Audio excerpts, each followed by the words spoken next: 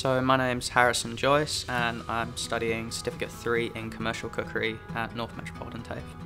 I chose to study Commercial Cookery because I've always been interested in food, and once I started to get older in high school I looked into it more and I found out what kind of options were available, and then from there I started a school-based apprenticeship here at North Metro. I've learned from the lecturers that they're always there to try and help, and they help us with stuff that we want to do. They help us set goals and then to achieve them.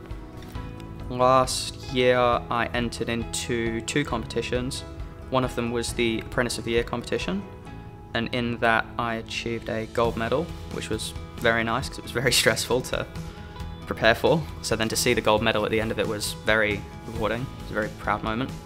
It's been good in my apprenticeship, I think, because it's given me lots of different exposure to different areas of cooking.